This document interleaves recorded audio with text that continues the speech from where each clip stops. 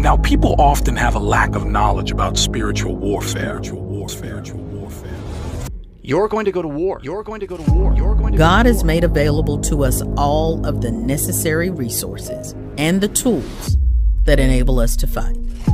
You're going to war, to war, to war. You are called, qualified, and equipped to handle spiritual warfare. Believers are always in a state of spiritual warfare. Light against darkness, truth against error, Satan against Christ, the flesh against the spirit. But there comes a time when it's much more intense. God opened my eyes to spiritual warfare on a whole nother level. Gird up your loins, because it's going to be a fight. You're going to deal with spiritual warfare, literally. Hogwash, I'm coming here and let me tell you what God said. You got a Bible, get your nose in the Bible and start fighting the warfare like a good soldier of Christ. Somebody give God praise if you believe that this morning. But there's a time when the believer goes on the war path. Stand firm. Buckle on the breastplate of righteousness. Grab the shield of faith. Gird up your loins.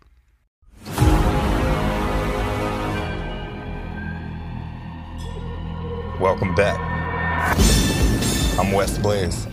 For me, growing up in the 90s meant trips to the arcade and home gaming consoles for weekend entertainment. Fighting games were always a favorite, but since growing in my faith, I'm no longer amused by the kind of violence and gore they so often glorify.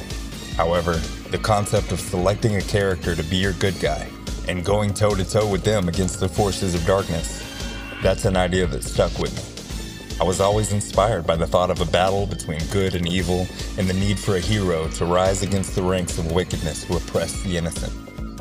If you're somebody who was raised with these type of games and were likewise influenced by the legends of heroes and villains, you can relate to the theme and to the heart of this presentation. My hope is that this information will be useful to you in this mortal life to assist you in combat, so that you can know that you fight the good fight. Fight the good fight. Fight the good fight. It has begun. Fight the good fight of faith. Fight the good fight of faith. Fight the good fight of faith. Lay hold on eternal life, whereunto thou art also called, and hast professed a good profession before many witnesses. Before many witnesses.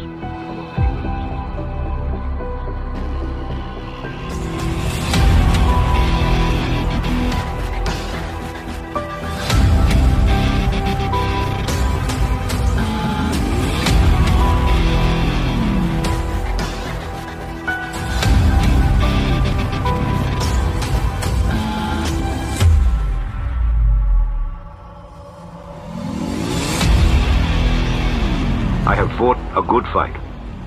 I have finished my course. I have kept the faith.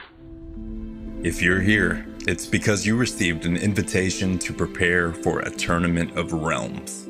A battle of biblical proportions is underway, and combatants everywhere are being beckoned to contend for the fate of their souls. Due to the escalating nature of the spiritual combat on the horizon, this special edition of the series will focus exclusively on material that the masses are not privy to. You are being expedited to a briefing on advanced knowledge as dictated by an ancient brotherhood. The biblical faith is a faith in the God of the forefathers Abraham, Isaac, and Jacob. Jacob fathered 12 sons, and these 12 sons became the namesakes for the 12 tribes within God's family of Israel.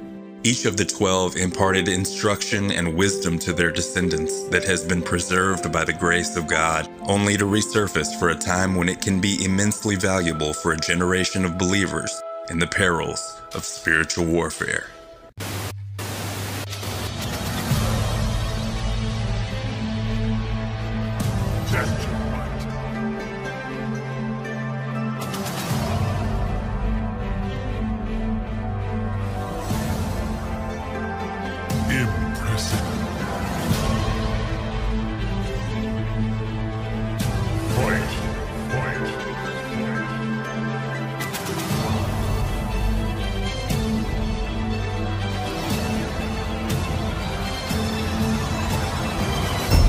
So when this corruptible shall have put on incorruption, and this mortal shall have put on immortality, then shall be brought to pass the saying that is written, Death is swallowed up in victory, in victory, in victory. The Testaments of the 12 Patriarchs. This is a unique collection of books about the 12 sons of Jacob, and they're basically their deathbed testimonies. Is that right, Ken? When we go back to the beginning of Exodus, we see the names of all the brothers and then that they just die. You don't get a lot of speaking parts for the 12 sons, which I think is tragic because these guys carried on the faith. This book is essential to know because it will take you back to the beginning of Israel, how Israel was started on the right foundation by the 12 sons of Jacob, fulfilling prophecy of Abraham, that they were going to start a nation that had strong faith in God and also they obeyed God. We get 12 specific names of the gates of the New Jerusalem, right? Named after these 12 sons of Israel. How did they get such names and such honor to be applied to this city of God? And it's like, we don't even get any of their their life, any type of information regarding their righteousness or any of their deeds. I've always wondered, why do they have such a privilege to be even applied to the city of God? And this is why I think the Testament of the 12 Patriarchs is such a cool book to have. It used to be in the Oscan Armenian Orthodox Bible, this Testaments of the 12 Patriarchs. It was written in Hebrew. It was translated by the Bishop of Lincoln in the UK in the 13th century from Hebrew into Latin. And then R.H. Charles in 1907 translated it from Latin into English. Whomever compiled the Dead Sea Scrolls thought that these books were valid to be put together as a source of reading and understanding. And that was the deal, because we've had the Greek versions for a long time and everybody said they're Christian fiction. But now, Dead Sea Scrolls discovered by Israelis, identical to what we have in Greek, now we got to look at this again. Get over here!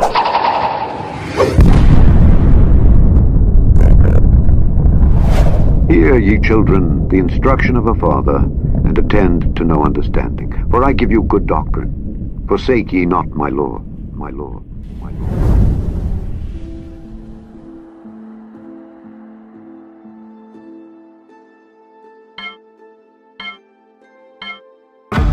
Reuben.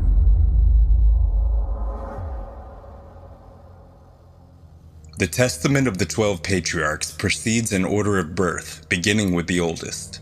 Reuben is the firstborn son of Jacob and Leah. The Testament of Reuben begins as follows.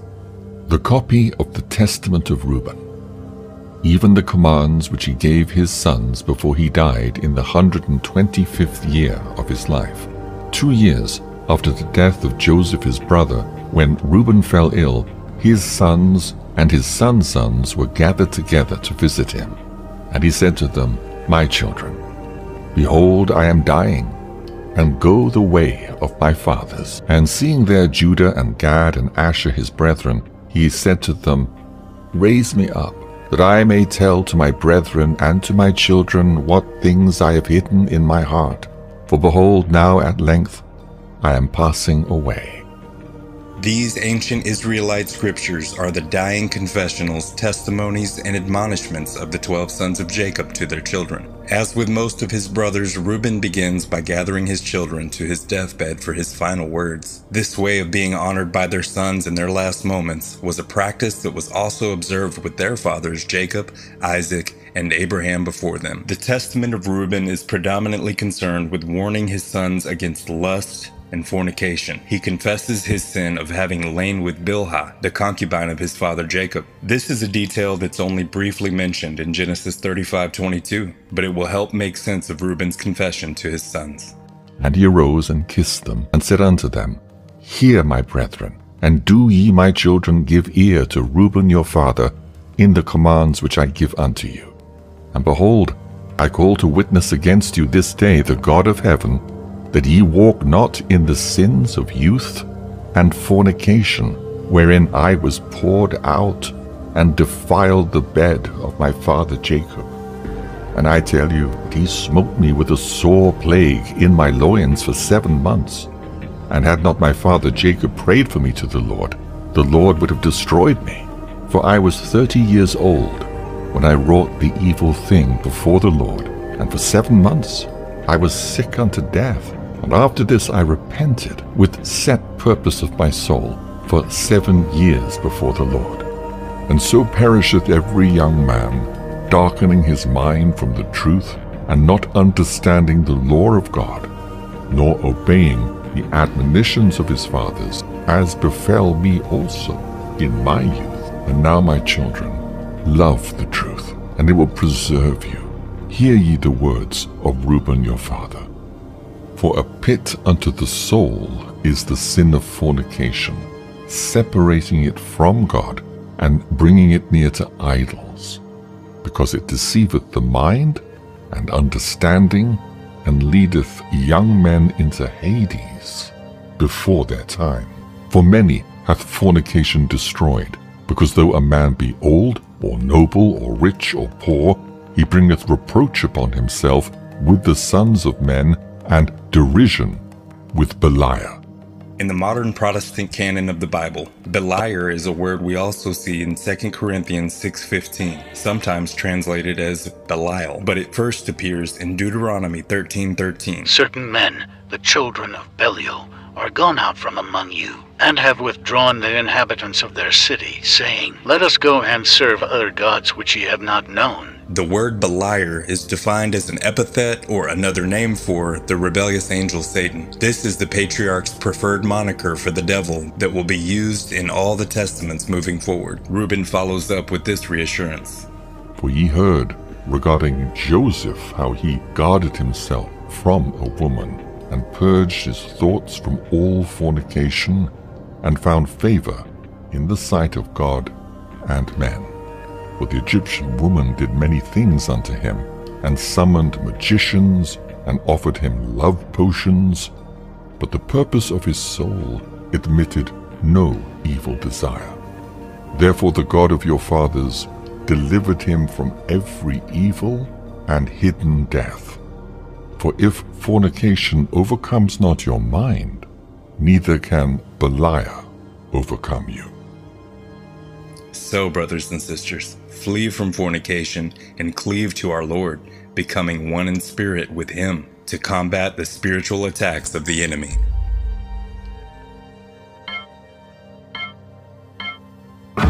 Simeon. The second son of Jacob and Leah is Simeon. His testament primarily addresses the sin of envy. This sort of jealous hatred can consume a man, leading to covetousness, thefts, and even murder, bringing destruction to both the man that envies and the object of his envy. We know from Acts 7:9 that it was because the patriarchs became jealous of Joseph, they sold him into Egypt. Simeon has this to say with his dying breath. And now, my children, listen to me, and be cautious of the spirit of deceit and envy. For envy rules over a man's entire mind, and afflicts him to neither eat or drink, nor to do anything good. But it strongly persuades him to destroy the man he envies. And as long as he that is envied flourishes, he that does envy the man fades away. For that reason, I afflicted my soul with fasting for 2 years in the fear of Yahweh, and I learnt that deliverance from envy comes by fearing God. For if a man flees to Yahweh, the evil spirit will flee from him, and his mind is spiritually enlightened. And from that time on, he sympathizes with the man whom he envied, and forgives those who are hostile to him, and doing so terminates his envy. My children, do this as well. Love each other with a good heart, and the spirit of envy will withdraw from you. For this, jealousy and envy, makes the soul fierce and destroys the body. It causes anger and creates war in the mind.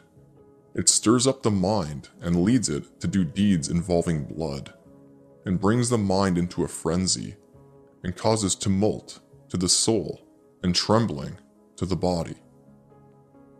For even while you are asleep, malicious jealousy gnaws away, and with wicked spirits the soul is disturbed, and causes the body to be troubled, and wakes the mind from its sleep in great confusion. And as a wicked and poisonous spirit, so it appears to men. This faithful forefather prescribed an antidote to anyone facing a spiritual battle against the spirits of jealousy and the associated restlessness or night terrors. That antidote is to love your fellow man according to the loving instructions of God. Owe nothing to anyone except to love one another, for he who loves his neighbor has fulfilled the law. And a godly love is patient, kind, and is not jealous.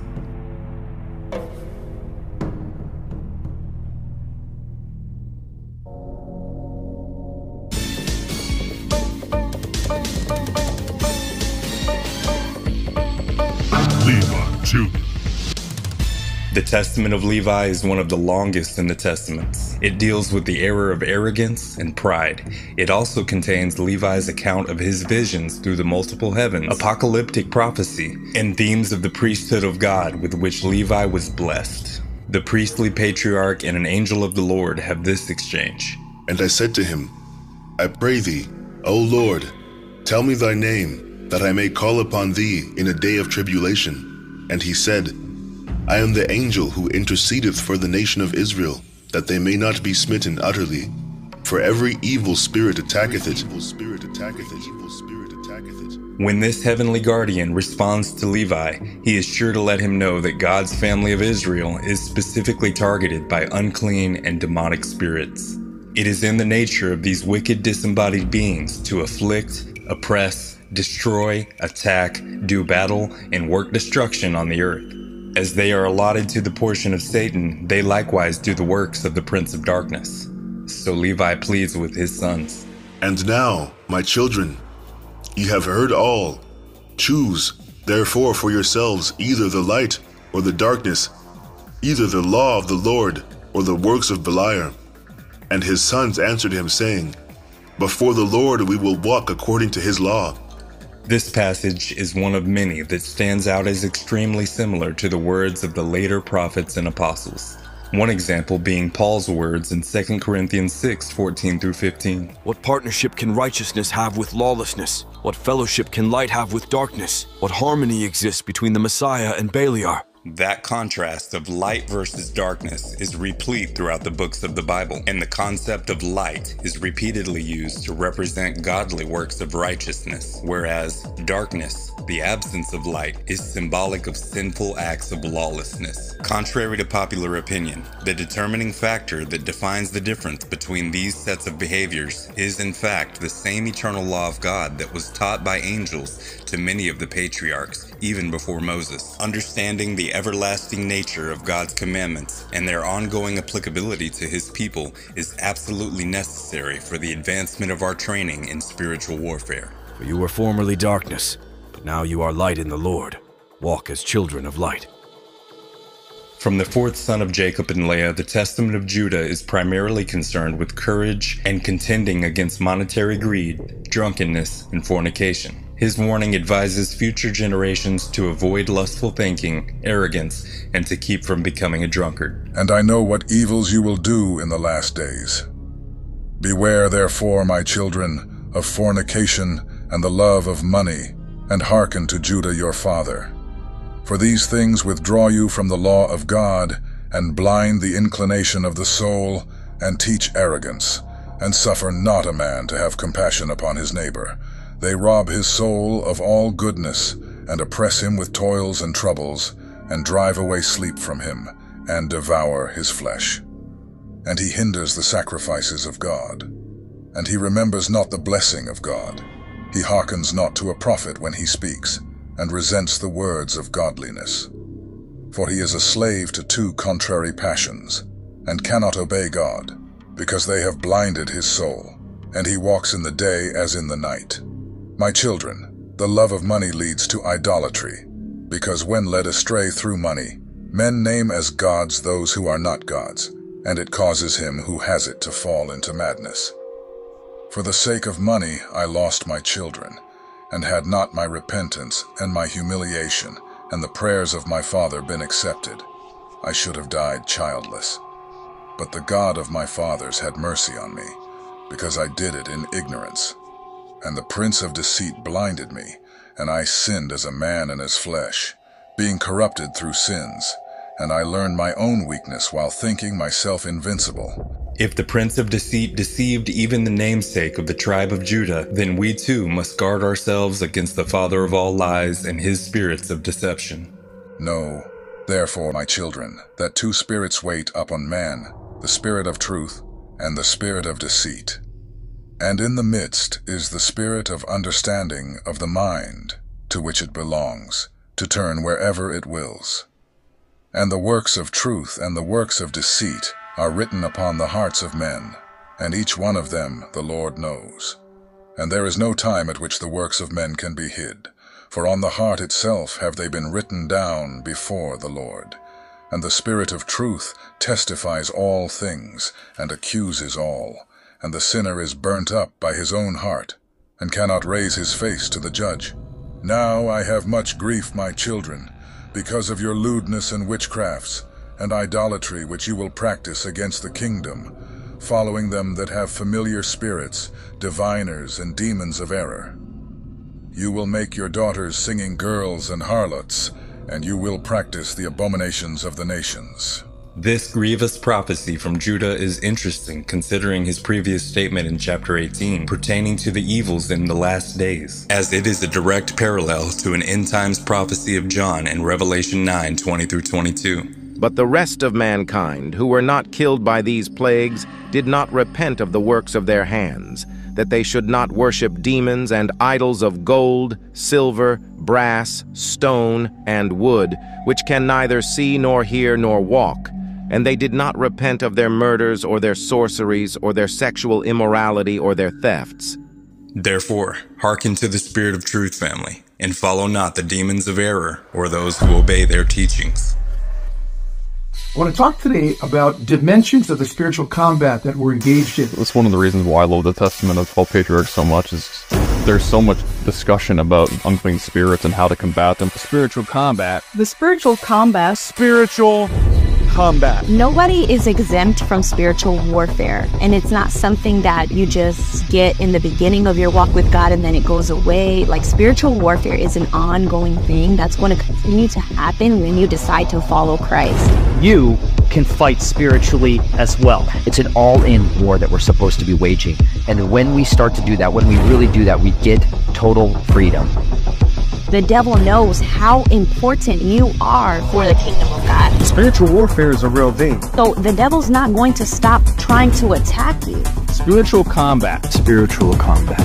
Where does the fight really occur? To walk in God's will for your life is to learn and do His commandments. That's the ultimate wisdom, the embodiment of knowledge and truth, as Paul calls it in Romans 2. This is the easiest way for you to start walking in the path, where then once you're developing and molding your character in the right way, the Father will then start saying, now He's ready for me to bless him in specific ways. You're going to start to get stronger, and you're going to start to recognize Satan's tactics. And at the same time, you're guarding your heart against the evil spirits of deceit. The spiritual combat. Spiritual combat. Submit yourself to God, resist the devil. He will flee from you. You can resist them by doing the commandments of God. Spiritual combat. Spiritual combat. If you do not utilize God's strategy in fighting the enemy, you do not stand a chance. The Father did not give the demons power over you. You have power over them by walking in singleness of heart and doing the commandments of God. Spiritual combat. Where do you get these extra books from? The Testament of Levi? What in the world? The Testament of 12 Patriarchs was in the Old Testament canon in the 14th century. They viewed the scripture all that time in our media for 1,400 years plus. But you never heard about it because the Protestants have adopted their canon from the Catholics. And I think it's a very big mistake for the Protestants that they lost the Apocrypha books. Because as you well know, the more we study different Apocrypha books, you find out that they don't take away from the Bible. They build a story and give a lot more information and details and make it very colorful indeed. They do. It's the same thing with this new book, the Testaments of the 12 Patriarchs. The more that you learn the Word of God and you renew your mind with the Word, the more that you'll be able to fight off all of the warfare that comes your way. How about a 14th century Armenian Old Testament? The Armenian Orthodox Church. Are they Christians? They were literally martyred and persecuted, genocided for being Christians. by their surrounding neighbors in years past. I think they're Christians. Look at these specific books that are unique to their Old Testament. Testaments of the 12 Patriarchs, guys. This is a huge deal.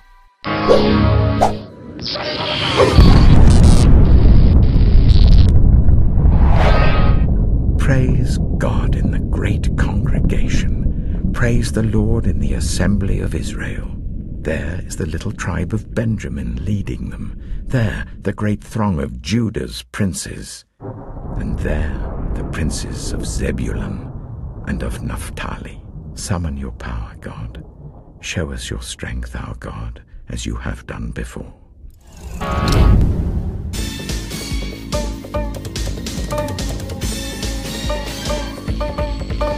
Issachar, The Testament of Issachar is generally centered on the concept of singleness, not in terms of a relationship status, but regarding a sole devotion of mind, heart, and behavior. Unlike most of the other speakers in the 12 Patriarchs, Issachar claims a relatively unblemished moral life. He credits this in part to his contentment with simple living and fulfillment found in manual labor. In doing so, he encourages his progeny to pursue an uncomplicated, satisfying life. And now hearken to me, my children, and walk in singleness of your heart, for I have seen in it all that is well-pleasing to the Lord. The single-minded man covets not gold, he overreaches not his neighbor, he longs not after manifold dainties, he delights not in varied apparel, he does not desire to live a long life, but only waits for the will of God. And the spirits of deceit have no power against him, for he looks not on the beauty of women, lest he should pollute his mind with corruption. There is no envy in his thoughts, nor worry with insatiable desire in his mind. For he walks in singleness of soul, and beholds all things in uprightness of heart, shunning eyes made evil through the error of the world, lest he should see the perversion of any of the commandments of the Lord. Except my wife, I have not known any woman. I never committed fornication by the uplifting of my eyes. I drank not wine to be led astray thereby. I coveted not any desirable thing that was my neighbor's. Guile arose not in my heart. A lie passed not through my lips.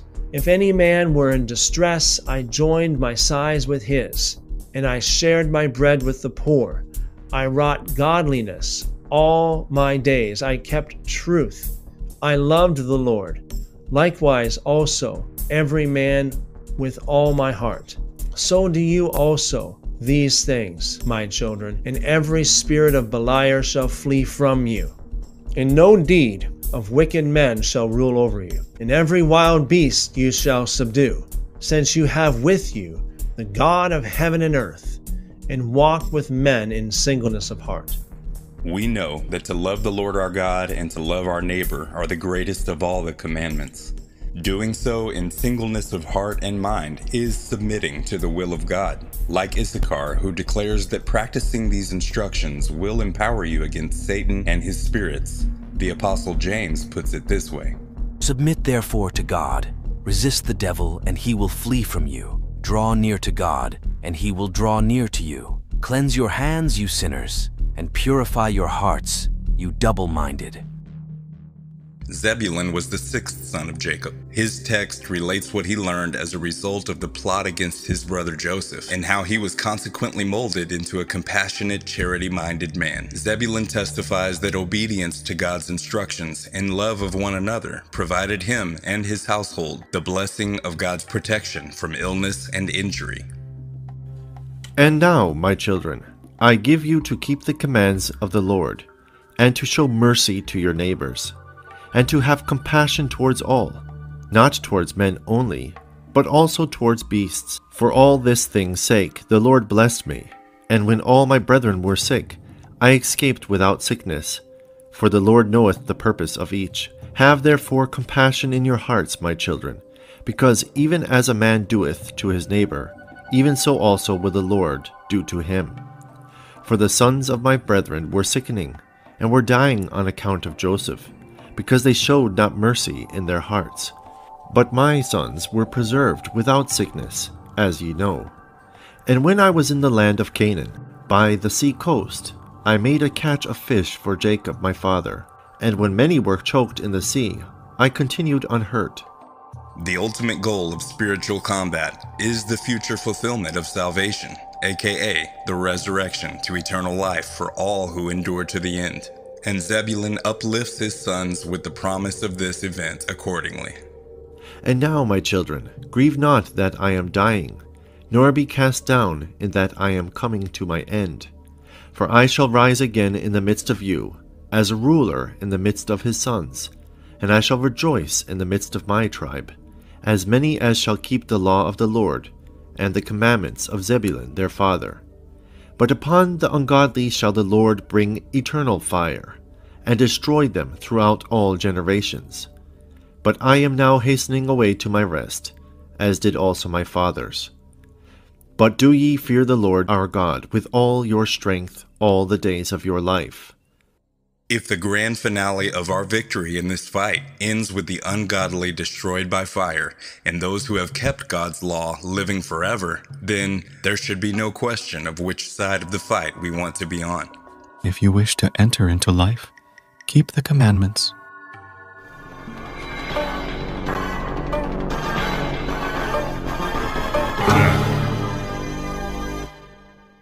Seventh son of Jacob, the patriarch Dan, treats the topics of anger and lying. Dan insists that a lying tongue and wrathful heart are dangerous to a man's soul and must be avoided, but that walking in peace, truth, and repentance are a defense against the kingdom of the enemy and the warfare he wages against God's people. Observe, therefore, my children, the commandments of the Lord, and keep his law. Depart from wrath, and hate lying, that the Lord may dwell among you, and Beliar may flee from you. Speak truth each one with his neighbor. So shall you not fall into wrath and confusion, but you shall be in peace. Having the God of peace, so shall no war prevail over you.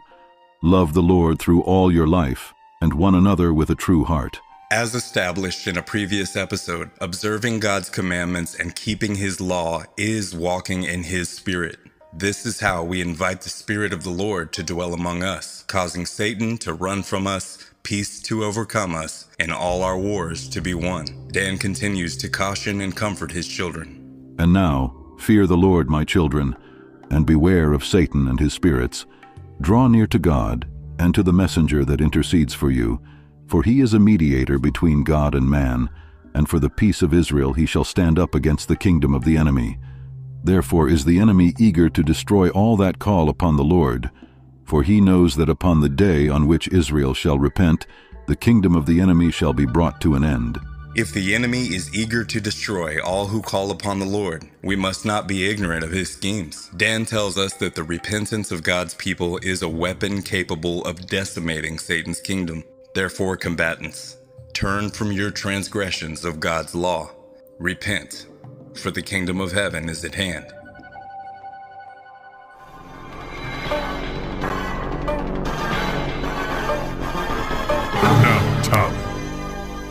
From Jacob's eighth son, the Testament of Naphtali contains apocalyptic elements and the recurrent theme of obedience to God's commandments being the weapon of our warfare. His message focuses on a respect for the natural order that God has given to all of his creation.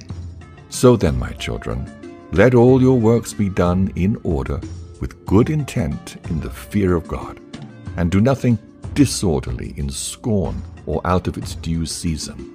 For if thou bid the eye to hear, it cannot. So neither, while ye are in darkness, can ye do the works of light.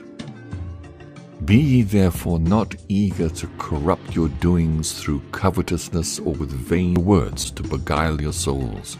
Because if ye keep silence in purity of heart, ye shall understand how to hold fast the will of God, and to cast away the will of Beliar. Sun and moon and stars change not their order.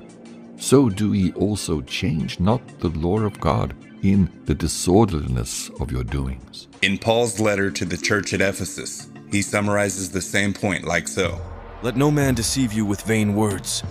For because of these things comes the wrath of God upon the children of disobedience. Naphtali elaborates. The Gentiles went astray, and forsook the Lord, and changed their order, and obeyed stocks and stones, spirits of deceit.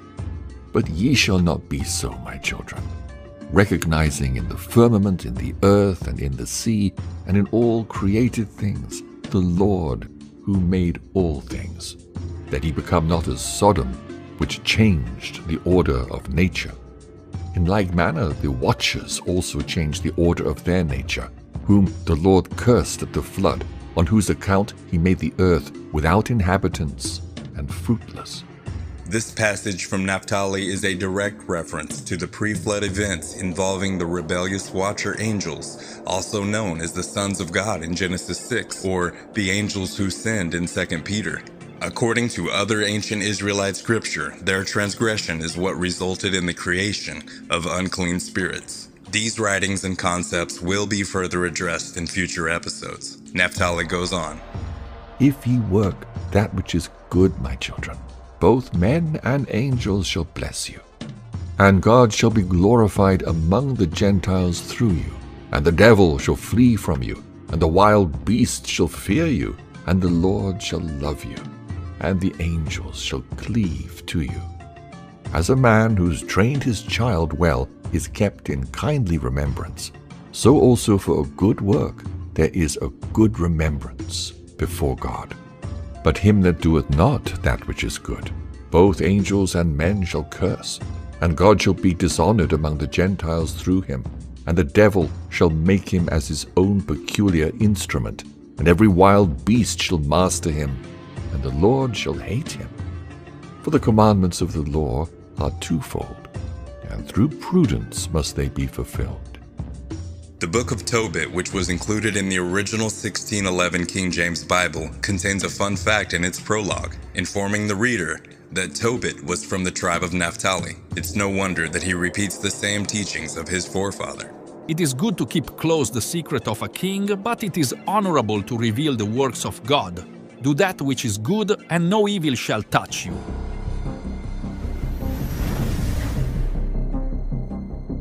Choose your destiny. Yes, sir.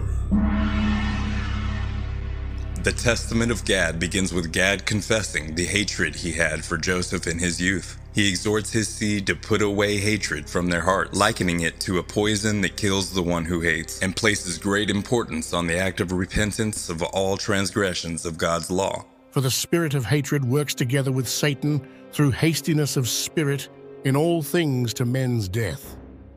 But the spirit of love works together with the law of God in long suffering unto the salvation of men.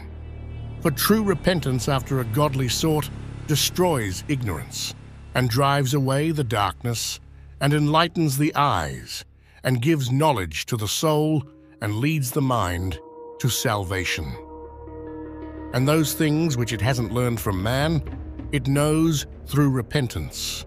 Here we find yet another example of how the Apostle Paul would have likely been familiar with these writings, as he echoes the same sentiments about repentance and salvation. For the sorrow that is according to the will of God produces a repentance without regret, leading to salvation, but the sorrow of the world produces death. Lastly, Gad leaves us with an inspiring statement for anyone who struggles with anxiety, stress, or inner conflict. Seek out the judgments of the Lord, and your mind will rest and be at peace. The Testament of Asher is the shortest of the 12, and unlike the others, does not begin with a deathbed scene. Asher's focus is delineating the two ways to live, in truth or in error, with his appeal being to follow the truth with singleness of faith. Therefore, if the soul takes pleasure in the good inclination, all its actions are in righteousness, and if it sins, it straightway repents. For, having its thoughts set upon righteousness, and casting away wickedness, it straightway overthrows the evil, and uproots the sin.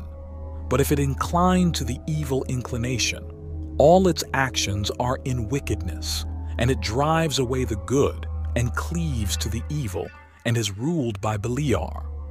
Take heed, therefore, you also, my children, to the commandments of the Lord, following the truth with singleness of face. For they that are double-faced are guilty of a twofold sin.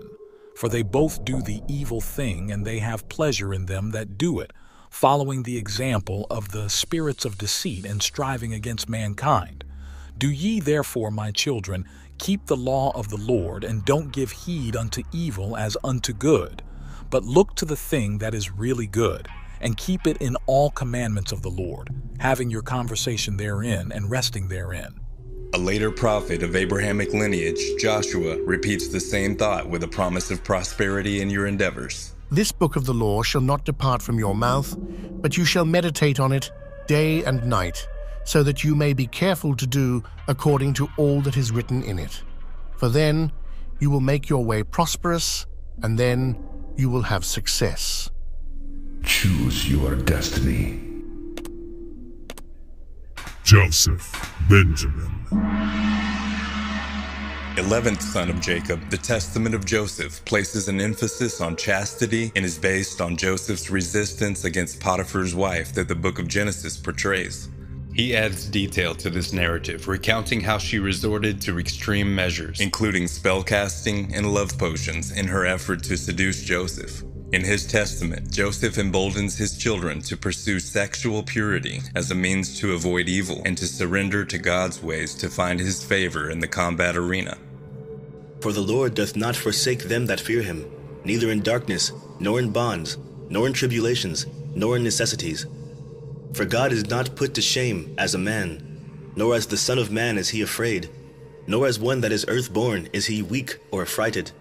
But in all those things doth he give protection, and in diverse ways doth he comfort. Though for a little space he departeth to try the inclination of the soul. In 10 temptations he showed me approved, and in all of them I endured. For endurance is a mighty charm, and patience giveth many good things.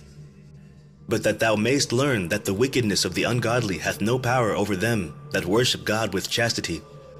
Ye see, therefore, my children, how great things patience worketh, and prayer with fasting. So ye too, if ye follow after chastity and purity with patience and prayer, with fasting and humility of heart, the Lord will dwell among you, because he loveth chastity.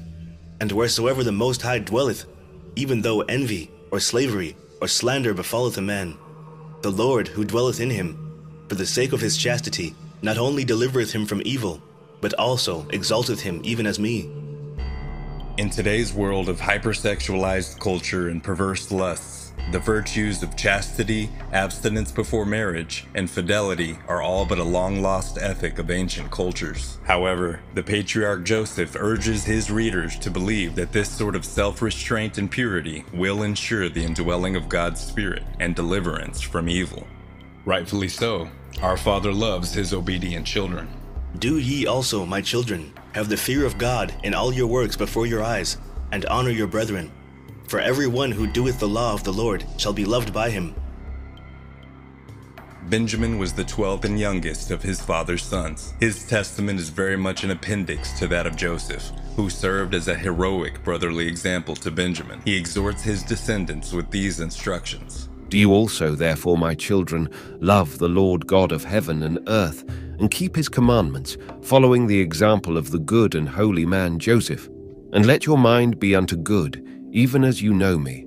For he that has his mind right sees all things rightly.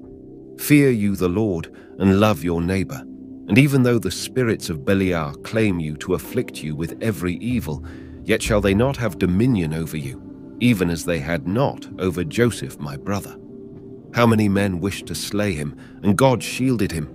For he that fears God and loves his neighbor cannot be smitten by the spirit of Beliar, being shielded by the fear of God. Nor can he be ruled over by the device of men or beasts, for he is helped by the Lord through the love which he has towards his neighbor. And though they devise with evil intent concerning him, by doing good he overcometh evil, being shielded by God. This is yet another instance that indicates how first-century Christians would have had the knowledge of these writings. Given that the Apostle Paul was from the tribe of Benjamin, it's appropriate that he would go on to reference this same idea in Romans 12:21. Do not be overcome by evil, but overcome evil with good.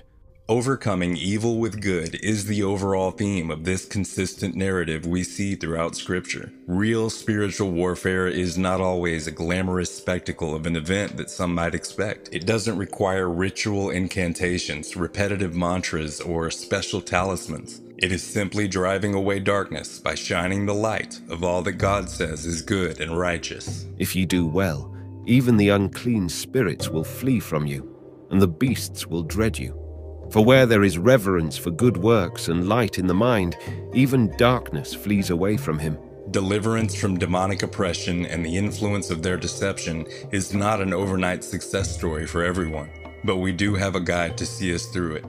And the best way to know that we are following his lead is to study and know his word. Be a student of Scripture, fellow combatants. At every opportunity, analyze your beliefs, your words, and your behaviors, making the necessary adjustments to walk in the paths of uprightness outlined by our father's prophets. This is the good fight you are called to fight in. Good fight you are called to fight in. You are called to fight in.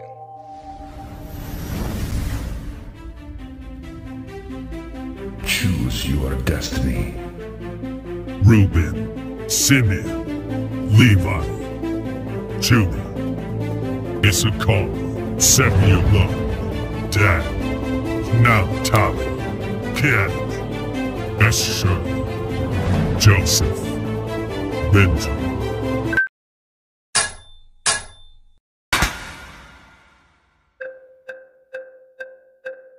Excellent.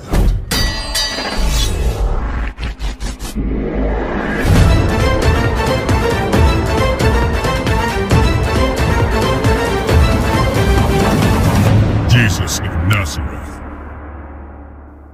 Because all the 12 brothers, the sons of Jacob, they're all very different. What I find especially exciting is that they all prophesied about Messiah. The Testament 12 Patriarchs was an ancient Israelite literature they had and considered as a part of their scrolls. It was actually left out in the 1st century AD and not put in the Jewish canon.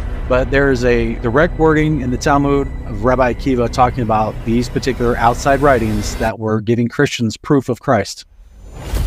So he intentionally wanted to remove them from the canon, as it used to be a part of the Israelite literature before the 1st century AD, and Rabbinic Judaism stepped in and started editing books from the canon based on bias through the calendars and Christ. You're going to find some verses in here that are absolutely incredible. I mean, wow. I've never seen such verses before about the Messiah. They actually described in detail how the Messiah would be betrayed by his own people, and they will kill their own Messiah. Wow, they say that. This is predicted by the patriarchs in the same way as talked about by the psalmist King David and the book of Isaiah and the prophets. Look at all these different books in here.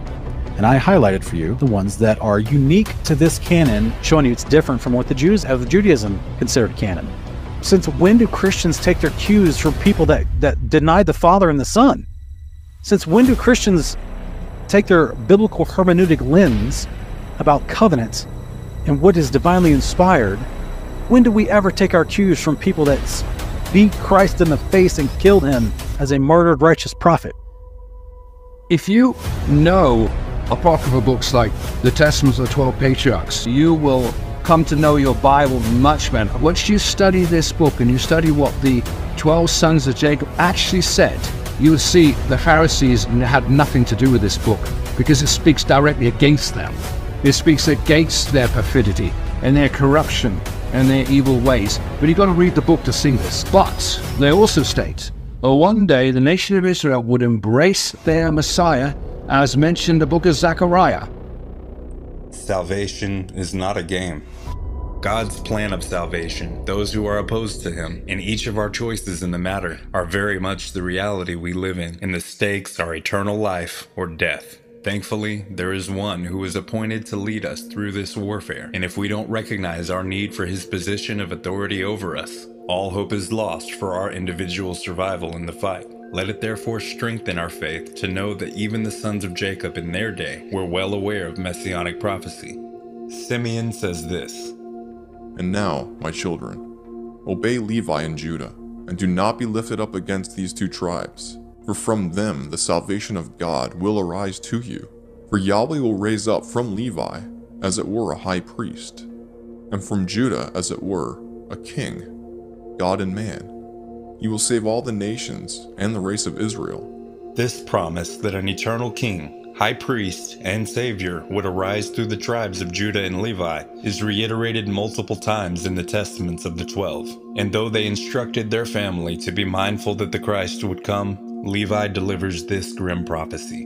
And now, I have learned that for 70 weeks ye shall go astray, and profane the priesthood, and pollute the sacrifices, and ye shall make void the law, and set at naught the words of the prophets by evil perverseness. And ye shall persecute righteous men, and hate the godly. The words of the faithful shall ye abhor. And a man who reneweth the law in the power of the Most High, ye shall call a deceiver.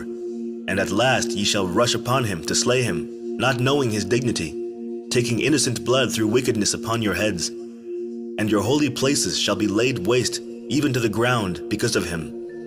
And ye shall have no place that is clean, but he shall be among the Gentiles a curse and a dispersion until he shall again visit you, and in pity shall receive you. Judah follows up with this prophetic reassurance. And after these things shall a star arise to you from Jacob in peace, and a man shall arise from my seed, like the Son of Righteousness, walking with the sons of men in meekness and righteousness. And no sin shall be found in him. And the heavens shall be open unto him, to pour out the Spirit, even the blessing of the Holy Father. And he shall pour out the Spirit of grace upon you, and you shall be unto him sons in truth. And you shall walk in his commandments, first and last. This branch of God Most High, and this fountain giving life unto all. Then shall the scepter of my kingdom shine forth, and from your root shall arise a stem, and from it shall grow a rod of righteousness to the nations, to judge and to save all that call upon the Lord. The Patriarch Dan tells of how our Lord would serve as the perfect example for obedience to the Father's instructions. And the things which you have heard from your father, do you also impart to your children, that the Savior of the Gentiles may receive you, for he is true and long-suffering, meek and lowly, and teaches by his works the law of God. And there shall arise unto you from the tribe of Judah and of Levi the salvation of the Lord, and he shall make war against Beliar, and execute an everlasting vengeance on our enemies. The beloved Joseph proclaims the gospel of the kingdom while telling his sons about our King. Hear ye, therefore, my vision which I saw. And I saw in the midst of the horns a virgin, wearing a many-colored garment, and from her went forth a lamb, and on his right was as it were a lion. And all the beasts and all the reptiles rushed against him, and the Lamb overcame them and destroyed them. And these things must come to pass in their season. Do ye therefore, my children, observe the commandments of the Lord, and honor Levi and Judah. For from them shall arise unto you the Lamb of God, who taketh away the sin of the world, one who saveth all the Gentiles and Israel. For his kingdom is an everlasting kingdom, which shall not pass away, which shall not pass away. Benjamin foretells of how the Anointed One would die, be resurrected, and ascend into heaven. Nevertheless, the temple of God shall be in your portion, and the last temple shall be more glorious than the first, and the 12 tribes shall be gathered together there, and all the Gentiles until the Most High shall send forth his salvation in the visitation of an only begotten prophet. And he shall enter into the temple, and there shall the Lord be treated with outrage, and he shall be lifted up upon a tree. And the veil of the temple shall be rent, and the Spirit of God shall pass on to the Gentiles as fire poured forth. And he shall ascend from Hades, and shall pass from earth into heaven. And I know how lowly he shall be upon earth, and how glorious in heaven. As you can see, his divinity, the virgin birth, his genealogy, his life, death, resurrection, priesthood, his second coming, and eternal kingdom are all prophetically described in great detail through these books. Only one man fulfills each of these prophecies. That man is Jesus the Christ, Yeshua of Nazareth. These passages were just a sliver of the wealth of information presented in the testaments of the 12 patriarchs. I encourage you to get to know these writings, as they will help you to better understand the Bible you're familiar with. They present an accurate record of the history of our faith, and they will point you to the quintessential strategy that God has given mankind to participate in spiritual combat. My sincerest gratitude to everyone who has given ear to this message. The grace of the Lord Jesus be with you, and my love be with you all in Christ Jesus.